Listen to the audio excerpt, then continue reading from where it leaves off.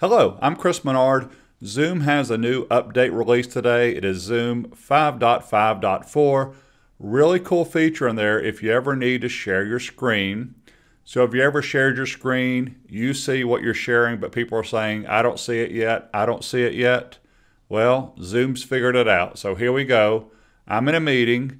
I'm going to hit share. It's up to you what you want to share. If you see screen 1, screen 2, that means you got 2 monitors. You could also share just a window, not a problem. It doesn't matter what you share though. Some will share just this Excel file, but watch what happens when I click on share. Participants can now see your screen. So I get notified, whoever's sharing gets notified of when people can see their screen. So that was sharing just one application. I'm gonna hit stop share. Let's try it with the desktop. Wait. Participants can now see your screen.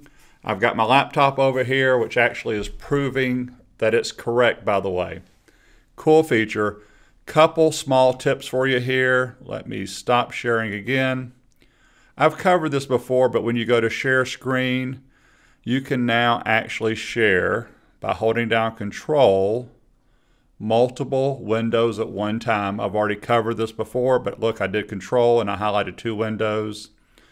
You can also come up here to Advanced and share a video quickly, just so you know that. And you can do PowerPoint as a virtual background.